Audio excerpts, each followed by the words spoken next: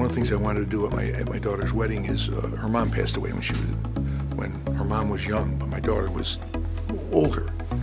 And it was going to be a tough thing to go through it. And my daughter wanted me to say something about her mom.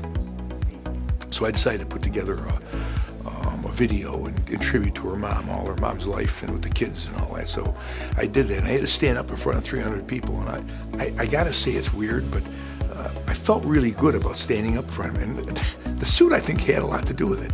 It just made me feel like I was together, and it kind of kept me together. And I think maybe because it was fit so well, it made me stand up. It was good. It made me feel good. I have to say that I would do it again. And when my son gets married, I think he and I are both going to have our suits made here.